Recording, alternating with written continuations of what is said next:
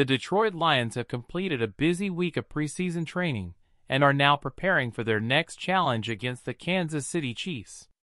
After a disappointing opening game with a loss to the New York Giants, head coach Dan Campbell is focusing on training camp to assess the team's performance and adjust strategies. With the loss to the Giants still fresh in the minds of the fans, Campbell is focusing the team's efforts on improving their performance on the field. On Sunday, the Lions conducted situation-specific drills, including 4-minute plays and home field defense scenarios. During one-on-one drills, Jared Goff stood out with an excellent connection with Donovan Peoples-Jones, despite challenges such as Hendon Hooker's injury and Nate Sudfeld's additional work with the second and third teams.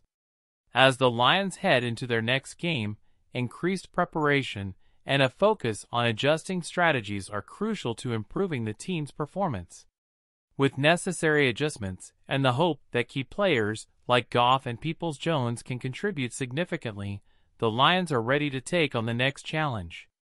What do you think of the Lions' progress this offseason? Do you think the team is on track to take on the Chiefs? Share your thoughts in the comments, and don't forget to subscribe to the channel for more updates and analysis from the Detroit Lions and the world of sports. Until next time.